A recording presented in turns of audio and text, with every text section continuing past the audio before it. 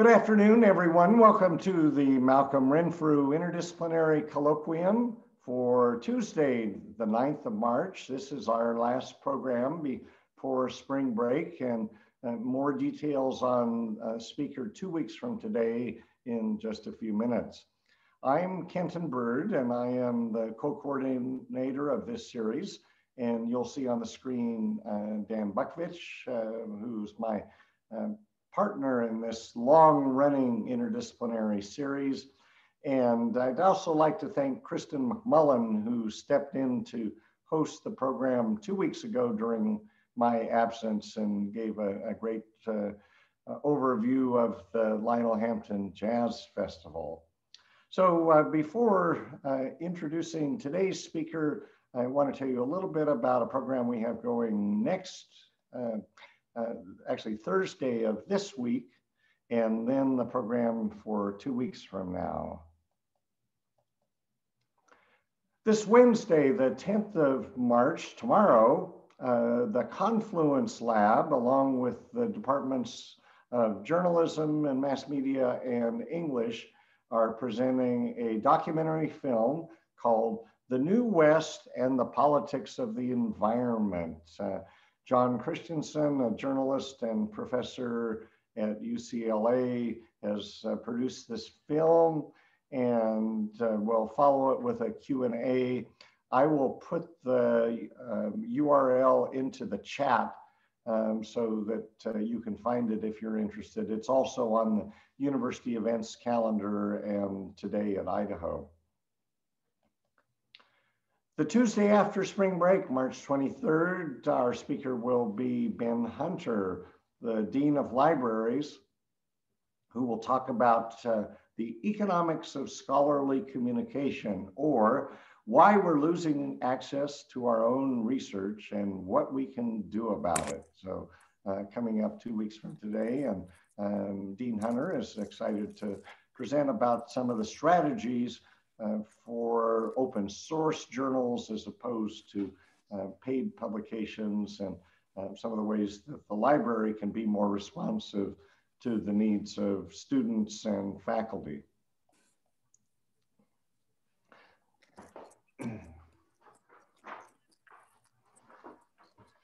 Today's speaker is a visiting scholar at the University of Idaho in UI Extension in Latah County. He earned his PhD in landscape architecture at University Putra, Malaysia. He has worked as a landscape architect and in academia in Iran, Malaysia, and the United States. In his academic life, he has taught various subjects in landscape architecture and conducted research about landfill redevelopment, open space categorization, and water conservation. And his topic today is the importance of social aspects in sustainable landfill redevelopment. And so please welcome Dr. Ashkan Nochian.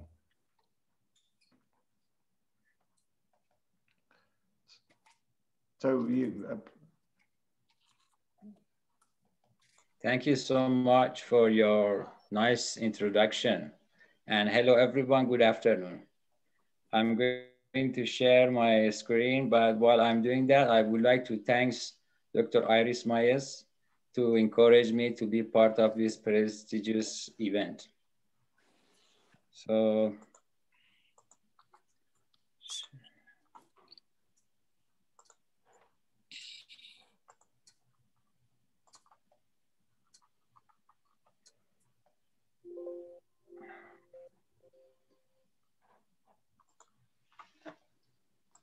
yeah. Looks As good. Dr. Bird mentioned, my presentation is about importance of social aspects in sustainable landfill redevelopment. Hopefully my presentation give you a little bit of information what is happening in other corner of our planet, and last but not least, notify us about our responsibility of take care of this world, since the waste stream is one of the major issues all around the world and cause lots of problems. And I prepared my presentation in 4 sections. The first section, I'm going to just generally discuss what is a landfill and information regarding a landfill. And after that, I'm going to discuss about the design project I have been involved. And that's maybe give you some information how difficult it is to redevelop a landfill. And after that, the main idea of this presentation is about importance of social aspect. And finally, the idea that I got through this journey, I share with you a little bit of that. What is a landfill? Actually, definition of a landfill is varies from one country to another, or even maybe from one authority to another. Still, we have lots of landfill that the people or authority, they call it landfill, but they are open dump site, meaning that they just simply put the waste, trash, garbage there, and some authorities just burn them. However, nowadays, because of the awareness of the environmental hazard that landfill can affect on environment, many countries and authorities try to develop a modern landfill. According to the United States Environmental Protected Agency, which is APA, a modern landfill are well-engineered facilities designed to receive a specific kind of waste, including municipal solid waste, construction, and demolition debris, and hazardous waste. So for example, here in Malaysia, if they want, this is in the US. So when we US talk about landfill, which means a sanitary landfill or engineered landfill. However, in Malaysia, still when they call it landfill, it's like that, it's an open dump site. So because they are just started, not long time ago. So they use the term sanitary landfill to refer to this kind of landfill. This kind of landfill designed to collect the leachate produced from the waste, capture the gas, and maybe generate the electric from the gas, and also other issues regarding the, for example, the runoff control, things like that. So for the purpose of this presentation, if I say landfill, which means sanitary landfill. Type of landfills. We can categorize landfill in several ways. For example, based on the engineering design, how they design the landfill. But one of the most common is based on the waste they receive, based on the garbage they receive. And the most common type of landfill nowadays is municipal solid waste landfill, which is very common because this kind of landfill receive household trashes. After that, we have industrial waste landfill, which can be construction waste and other type of industrial. Hazardous waste landfill, which are very sensitive landfill. Usually the authority make a stronger law and regulation for building the land for this kind of landfill for hazardous waste. Because, for example, they need to be double layer for collecting the leachate to make sure nothing goes to environment. And agricultural waste landfill. There is new coming type of landfill, for example, they call it green landfills, things like that. They receive the organic waste. And of course, in the future, I believe there will be different type of landfill. But so far, this is the most common type of landfill. And among them, municipal solid landfill, which is MSW landfill, is a most common one. So for the purpose of this presentation, when I talk about landfill, means a sanitary municipal solid waste landfill. What's the problem with landfill? To me, still there are lots of unknowing things about the problem of landfill. And many scholars mention that too.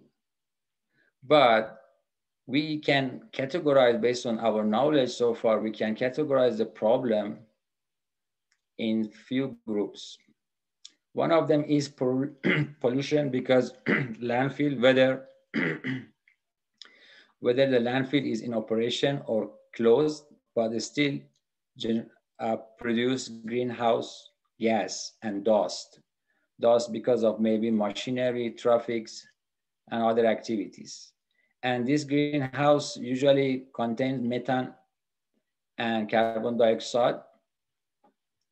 It's the main gas and cause nowadays climate changing. So landfill is one of those problems. Water contamination, because as I said, landfill produce leachate. Here you can see. So the leachate can goes to the underground or surface water and contaminate them, contaminate soils. Health issue, because there are lots of toxin and also because of vermin. So it could be a serious problem for the nearby areas. Noise because of activities over there, and maybe some of the animals, lots of animal usually is there using the waste. So poison and alter the fauna and flora, because it is hard to control animals. They come and eat and they can just be poison and alter. Gas explosion and fire. There are lots of reports saying that the gas explosion happen, especially to those dump sites which are not engineered. Reduce the value of surrounding area. So if let's say the urban area is nearby the landfill, it can reduce for example, the cost or of the houses, the business. That affects a lot. So landfill lifespan. So I categorize landfill lifespan in 5 different stages. The first stages begin with siting and planning stage. It means that we need to carefully find a right place for the landfill. So lots of consideration should be there. So the distance between the source of waste and also the landform of the area, and also the effect of the landfill with the surrounding area is something that need to be carefully considered. Design stage, which depends on the type of waste and type of landfill, must be carefully designed to make sure we can overcome obstacle and problem as much as possible. The construction stage here means the stage that they build the landfill. However, the construction stage is an ongoing work, because from right after design, the construction start, and it goes along the landfill on even after closure, which means there is a need for construction maintenance up to the far end of the landfill. However, here construction means this stage. Operation stage is where the landfill receive and collect the waste and work on that. So this is the time of operation. And closure and post-closure. Closure means, because when they design the landfill, they design and operate it based on different cells. It's not they put all the waste and put together. So they, like here, if you can see, they make it like a cells, and also in different phases. For example, maybe here it would be phase 1, next to it phase 2. So the closure starts right after each cell's capped. So because they cap cells to make sure they can control gas and leachate. So this is closure. And post-closure start once the one phase or whole the landfill just close, no more receiving this waste. So that would be post-closure stage. Post-closure stage could take up to 30 years or even longer. Depends on the type of waste, the weather and conditions, and other factors. So it means that the landfill is a long journey, not only to once it's closed everything down. No, we have to go long after that. And 30 years is an average. It could be even longer. And many scholars, included me, the authorities should take care of landfill even longer because, as I said, there are lots of unknown things about the landfill and its problems. So the question here, what would be happen once the landfill closed? So some of the landfill are very large, and you know the land is scarce, is expensive. So what to do with that? Just leave it like that? There are a few category of options. One of them is open space, like a park, agricultural land use or woodland. Hard end use meaning that like buildings, any buildings like shopping malls, housing area, energy generation. So using the landfill for generating energy. Here, in my research, I investigated 96 landfills since 1961 to find out what is the best and most common use of landfill. Before I go through that, I would like to say that nowadays, I mean recently, because the awareness about the problems of landfill are more clear. So lots of government authorities and countries enforce the law to reuse the landfill as open space. But there are still countries that, because they have problems with land, or maybe there are corruptions, things like that, or maybe the interfere of the private sector, they turn it to another after use options. So among 96, which I investigated, 51 transfer to open space. So 9 to agricultural land use and woodland. This option was, in the past, they use it as a pasture, for example, because once they're in the post-closure, they usually cap the whole area carefully with 1 meter, up to 1 meter or 3 feet of the soil, and apply grasses, because grasses helps to prevent erosion, because landfill usually is quite steep. The slope is quite steep because we build a hill from the garbage. So some people call it land hill, actually. So unfortunately, in the past, many people or many authority allow the surrounding village to use it for pasture or maybe planting something. But since they realize, many countries and many scholars realize that there are lots of like heavy metal, chemical things goes to the grasses and the poison the plants. So not much in use nowadays.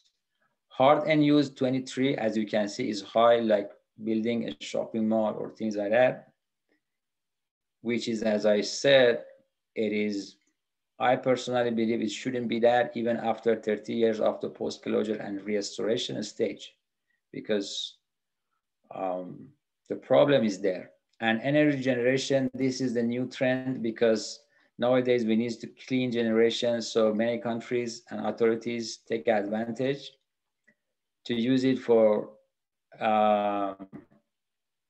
generate energy, whether the solar panel or wind turbines. And that is a good option too, but need to do some careful construction and engineering work to make sure the capping layer, the final layer of landfill, doesn't harm. Open space is a smart choice. As I said, many authorities and countries enforce the law to do that. And as you can see, here is some example. For example, in Tel Aviv, Israel, we have Fresh Park as a great examples, which is in New York. It's a well-known example of the redevelopment of a landfill to an open space, and we have in other parts of the world. Why this is a smart choice? Because land actually allocation is a prominent issues. So by reusing the landfill, we actually reuse a disturbed land, a dead land. And landfill at the same time has environmental issues and create eyesores. And environmental issues remain there for a long time. So when we use a disturbed land, that actually, because land is expensive, we need open space for our community too. And it also includes by transferring the landfill to an open space, it increased the rate of success and decreased the rate of failure. For example, if we convert it to buildings, there might be explosion, crack, demolition. So when we convert it to, because open space, park, green space helps improve any area actually. So improve landfill quality and prevent from the public from the risk of hazard, because some of the plants can actually absorb and catch the poisonous, and it's good for the benefit of public and those who just go to that place. And less technical work and financial investment need for converting a landfill to a open space. So to get a successful redevelopment of a closed landfill site, it is highly recommended by many scholars, included me and government authorities, to reuse it for an open space. Here, I was lucky to have opportunity to be involved of a redevelopment design project. And one example is the Ayer Hitam sanitary landfill. As I said, in Malaysia, I still use the sanitary because a lot of landfill are dump site. So for easier communication, let me call it the Malaysian landfill. So a little bit information of this. Actually, this landfill, Ayer Hitam sanitary landfill, was the first sanitary landfill built in Malaysia, and it started receiving the waste in 1995 and closed at 2006. It was designed for 20 years, but it closed earlier than that. As you can see, the reason is that the first big mistake was that wrong siting and planning, because the day they started, there was not many residential or people over there. But gradually, as you can see in 2004, so the surrounding is almost occupied by housing areas. So the landfill designed in 3 phases, as you can see. This phase 1 completed, but the phase 2 partially completed, and phase 3 just left behind. So meaning even after they did a lot of construction, isolated the area, gas capturing, everything, all the foundation is there, but government received lots of complaints from the people living nearby. So it's just waste of money and investment, because one phase just left behind totally, another one partially just used. And this picture, I would like to take opportunity about this picture, regardless of my topic, show we human beings just destroyed the forest, jungle in 1985. It was full of jungle in tropical climate, and gradually we just lost them because of the increasing in population. I'm a person that I always encourage to reduce the population because of those problems. Well, after that, when we come to design process, of course, is a project. So all the fundamental design consideration, same as other projects, need to be taken into account. But since the landfill is a complex and complicated environment, somebody call it dead environment. It is not an original environment. Everything over there is just borrowed from somewhere else. It's an environment built over garbage, trash, and hazardous materials. And even the soil over there is borrowed from there, from somewhere else. So the major factor has to be considered for designing a closed landfill is a gas emission and explosion, because always there is a gas emission and it could be explode. Leachate formation. Garbage generate leachate long after even it's closed. As I said, maybe up to 30 years. So differential settlements, because as I said, it's not a normal land. So anytime this can happen like that.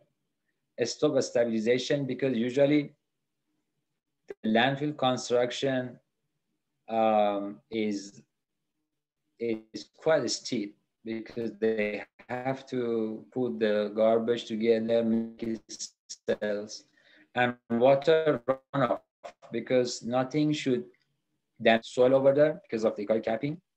And it is important in countries like Malaysia with a huge amount of rain. So this is a serious problem when I started designing this landfill.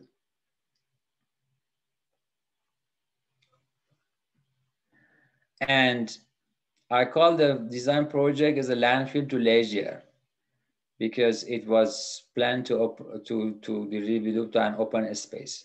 So as I said, lots of consideration like a slope analysis, the existing and future flora and fauna, and then the major drainage direction and minor bond.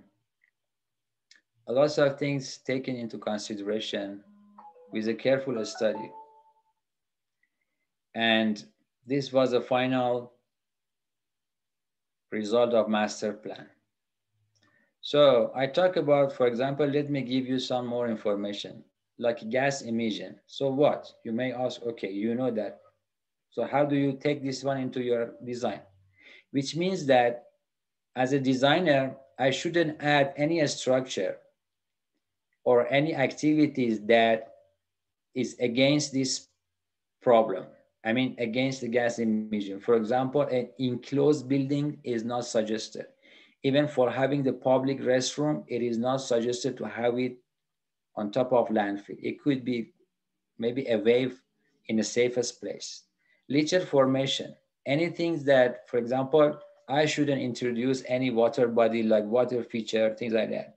Or even I shouldn't propose a plants that have a strong and deep root system that can damage or destroy the capping system of the landfill. So for water runoff, also a careful consideration. This is just example, a careful consideration how I manage that, because the rain is there. So I need to think about it, where to send the drains and how to control that, how that drainage is does not be against the activities I suggest. So it was just like giving you some small ideas how difficult and complicated is the design of project. And of course, lots of investment, lots of construction work, lots of engineering work needs to be done. But the question is, okay, we did all that. We provide lots of activities, okay? And we at least supposed to maintain the area for 30 years.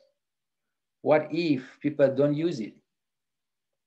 And this happened to this Malaysian landfill. Despite providing great space and good activities for publics, literally very few people use the space. In a few years, I visited this space for even more than, I don't know, more than 50, 60 times in different time of a year, different time of a week, and different time of a day to see how people use it. In many cases, I've been there, nobody except me, or maybe if a friend accompanied me.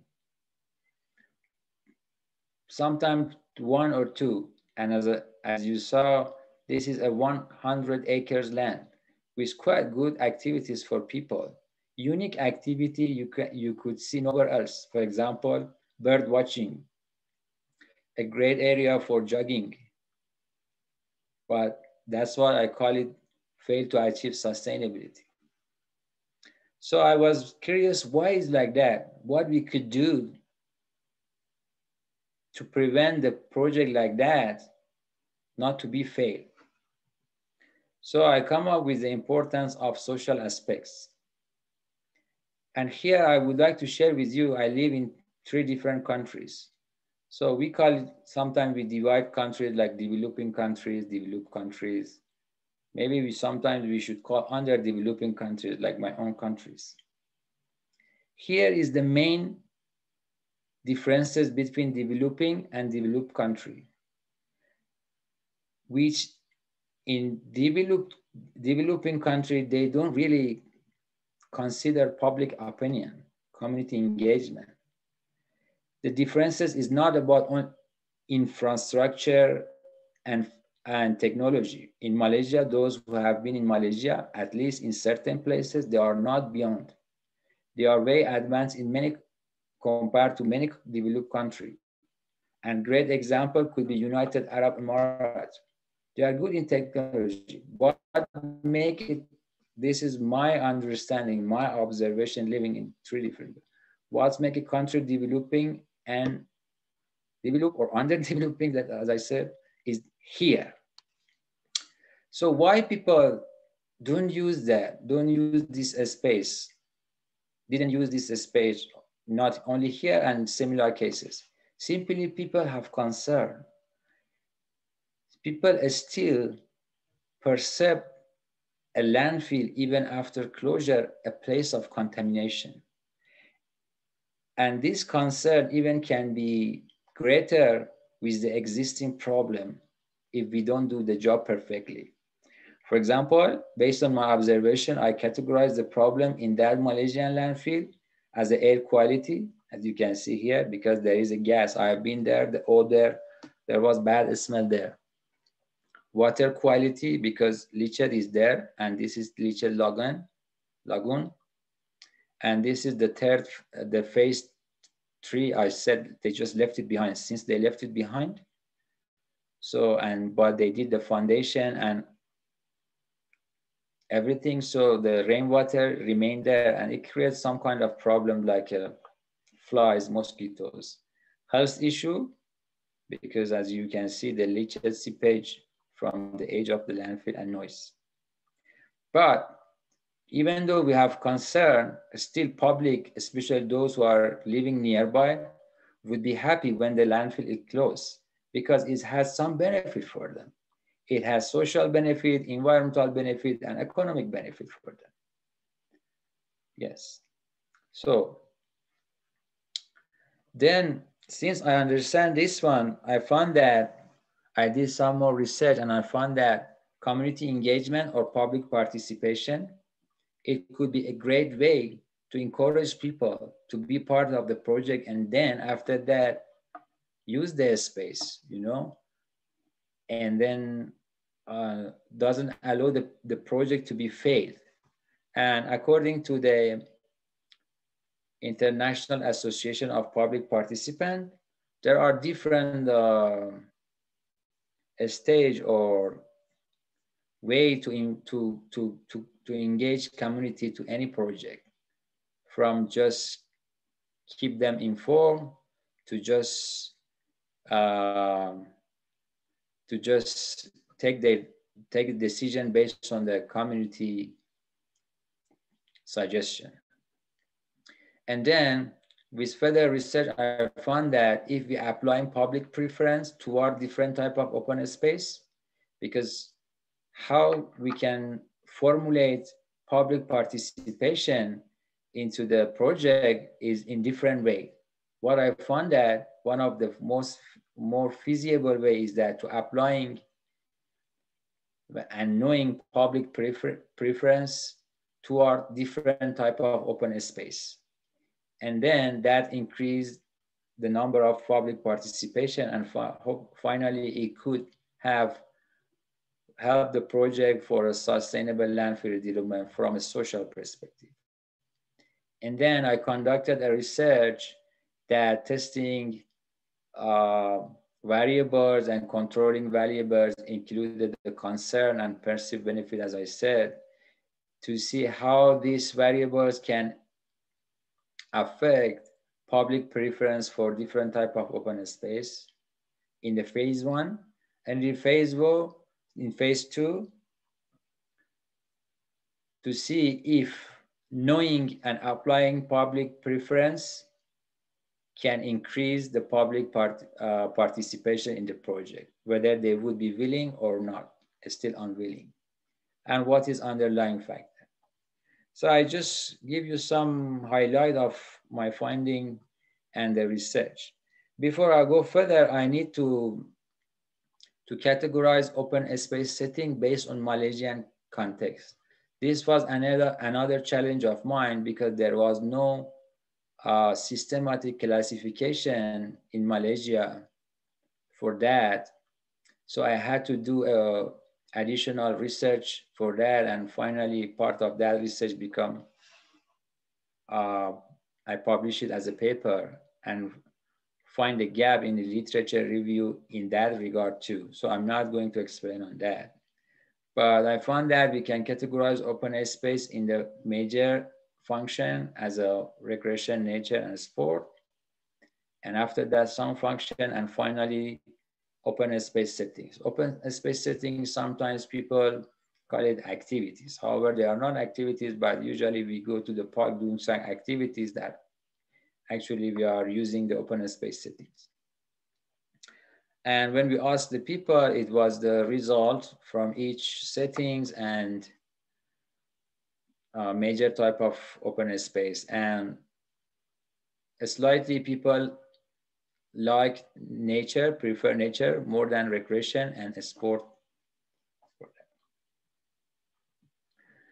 So I also, as I said, wanted to know about whether community believe that this redeveloped landfill has more benefit for them, or they have concern and examine their preference based on that. So as you can see, the people believe that the landfill under restoration has more benefit than concern. So that is a good thing. So people know that. So we can do something then. So for example, the benefit, they believe that environmental benefit is higher and social benefit slightly is lower than that. And in terms of concern, they had more concern about air quality, and I guess it's because of the odor and bad smell. And last is noise, because this already under restoration, not much construction, and it makes sense. So after we test the relationship between this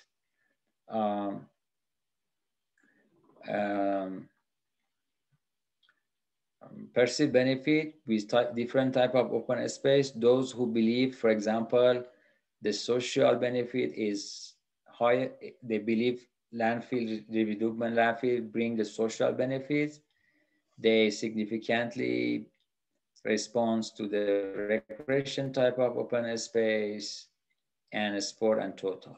And those who believe that landfill redevelopment bring the more environmental benefits significantly respond to the nature.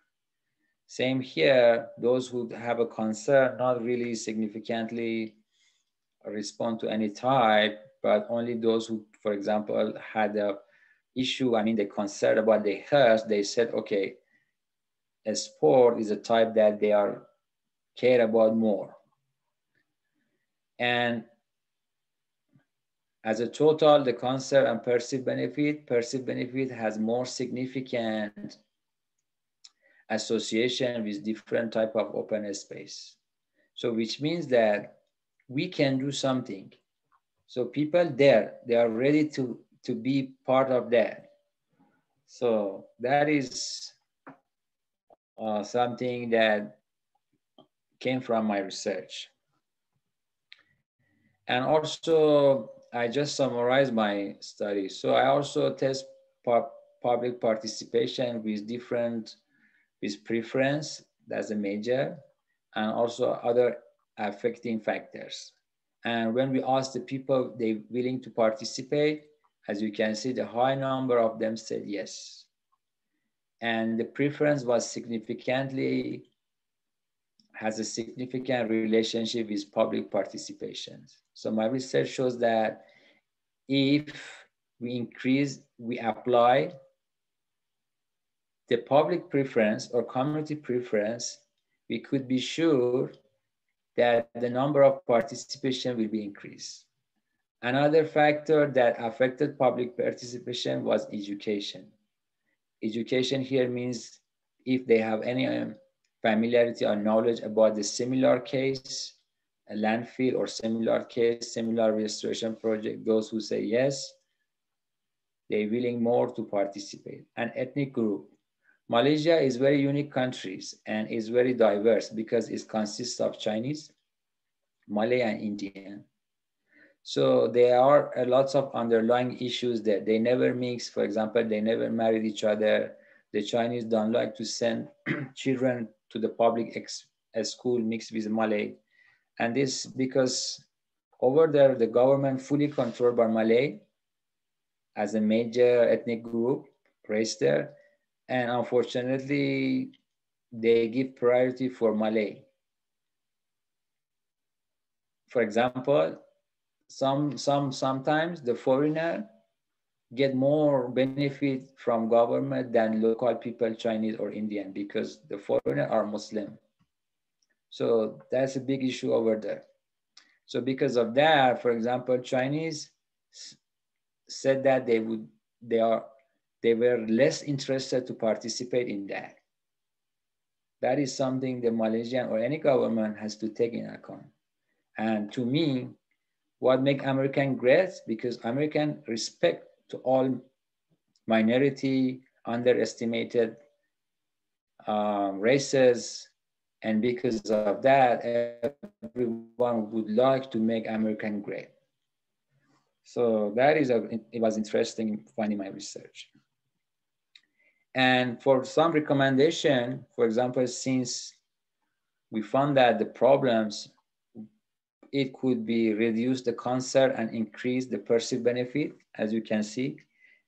Since we can reduce the public concern, we can increase the perceived benefit. We could be sure that more people come to use the space, more people come to like to participate in the project, you know? And we can do that. For example, the concern can be reduced by doing the job perfectly, more perfect. Doesn't allow for example, leachate to seepage, reduce the problem of the gas emission. All those engineering things is just example. We can also change the community experience, because experience and education is found as one of those factors that affect people's decision whether to go to the restored landfill or not. For example, we can provide some design facilities. Why not a waste museum, waste gallery, educational trash recycling center? Everything that we can bring the children, elders, people, and can educate them not only about the landfill restoration or landfill, educate them about the problem we face for the problem we have with the trash, with garbage, how to reduce them. Because this is our responsibility to do generate less problems. We can providing the event, for example, by having lecturer talks right in the place, you know, open space discussion, everything. Or maybe we can have concert, expo, galleries, maybe the kite flying. This is just an example. Or maybe even camps, bring the student from the school or anywhere else, allow them to be there for 1 year, 2 years, learn about different, you know, component of landfill. So education and experience is a lot. And we should appreciate sustainability in many ways.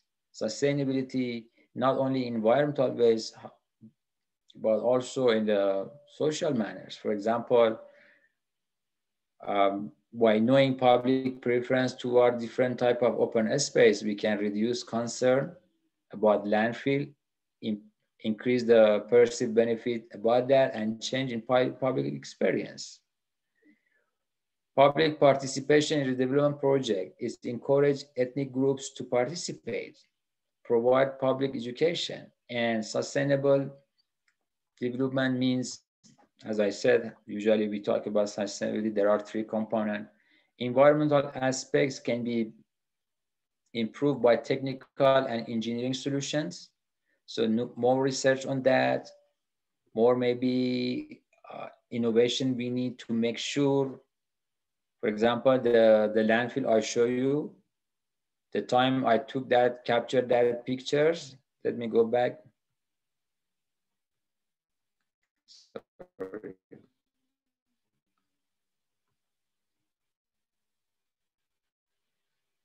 So these problems, the time I took this picture was early, yeah, it was late 2017. Yeah, it was late 2017, and the landfill was closed 2016, meaning 11 years after that, you can see the leachate here, seepage from the edge. That's a problem with engineering works. So of course, this is not a sustainable way because it poisons the area, the soil. It goes to the surface water. And in Malaysia, the amount of rain is high. So when the rain coming, it mixes with the rainwater and then lots of problem. So we can increase, we can do more research in terms of material we use and the method we use to overcome the environmental problems. So economic aspects means by financial resources, maybe we can encourage the private sector to be involved of that by giving some incentive or whatever we can. And social aspects, which is the administrative support, meaning our government and authorities should fund, public force should fund organization that involve, or any NGO groups that are involved in such a waste stream industry to bring more people, opinion, all those things to achieve sustainability. And after this long journey I have done from design and research, I found a missing link. I found that developing and redeveloping a landfill is not all about the engineering works. So other disciplines should be part of the project from the beginning of that, from the very earliest stage. That's why here I come up with the idea and publish it as a landscape along with landfill. Here, what I mean is that because usually after closure and in the post-closure stage, usually they ask landscape architects or similar discipline to come and convert the place to for example, open space. I found that why not the landscape architects and similar discipline to be part of project from the beginning, which is siting and planning stage, because I found that, and in my opinion, the landscape architects can play a significant roles to make the place more sustainable if they start from the beginning. For example, in siting and planning stage, similar discipline like landscape architecture can think about after use consideration, which means once you know what you want to do for the landfill after it's closed,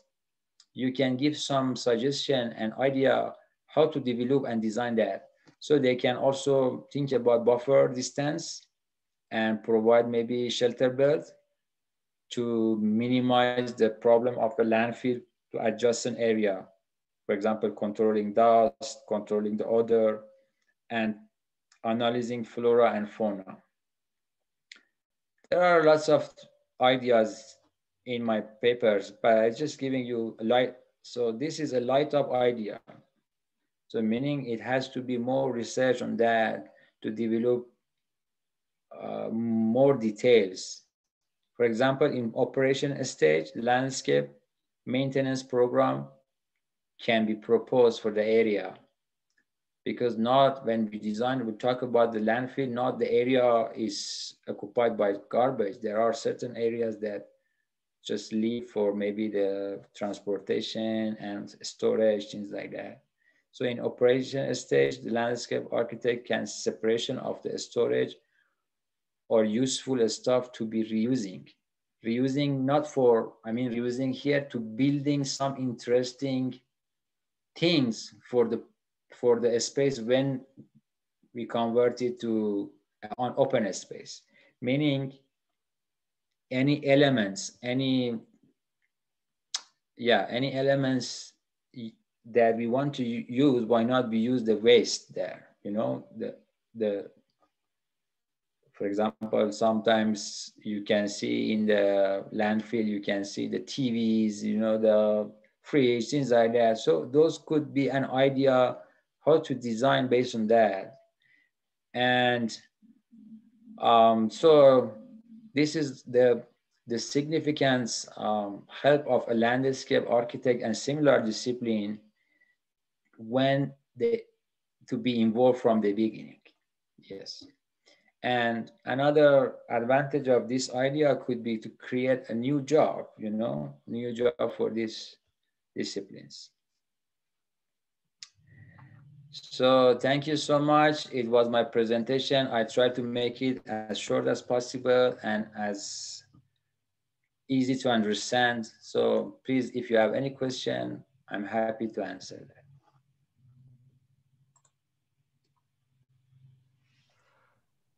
Thank you, Ashkan, for a fascinating presentation about a topic that I doubt very many of us have even ever thought of. So you've given us some good insights. While we're waiting to see if anyone in the audience has a question, I would be curious to learn more about how and when you came to this particular specialty in landscape architecture. Why not study residential or commercial landscaping or park design? And it seems like this is a very narrow field within the broader topic of landscape architecture. So just maybe what got you interested in landfills? Yeah, that is a great question. Actually, I was curious about what I always believe that landscape architecture is a discipline that can die. This is my belief from a long time ago. If we as a landscape architect does not have a solution for the major problem of this world. So we create open space, that's a benefit, but it's not enough. A lot of other disciplines also could do that. And since the trend of the global issue is high and the population is increased, landscape architecture should do something, otherwise it's die. Because we had discipline that like a philosophy. How many people nowadays would like to study philosophy? Not much. So that's something that aware me about this issue. And I wanted to do something about the issue. And I knew because in my hometown, the landfill was just like a dump site. So beside that, one day, just by a chance, I checked the YouTube and I saw a video, and just I was curious and click on that. A man, I had this video, but maybe there is no time to show that. So a man talking about that, at the end of that was a music to say, I want to do something with my own hand. So that's combination of that things inspired me to go in that specific field. And you are right, it is not very common a landscape architecture goes to that a specific and narrow area. That's why I call it a missing link.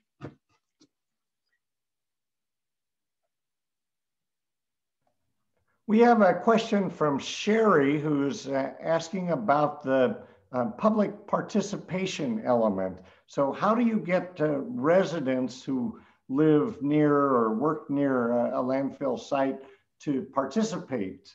Do you have offer incentives, or what kind of invitations do you use to increase the number of participants who would come offer their comments? I hope I understand the question correctly. There was no participation in the project. As I said, the project was failed because public didn't participate in the project. And because of that, they didn't use that space, okay? So the space was fruitless. So my study was to investigate what's the problem, and I come up with the idea that public participation in the project from the planning stage after closure, it's a solution for that. If Sarah asked, how did I get public opinion? That's a different story than how I get those data and public opinion. So if Sarah can clarify, I can maybe more answer to this. Iris, your colleague from Extension, is wondering, what is your next project? What do you hope to study as you continue your research in this area?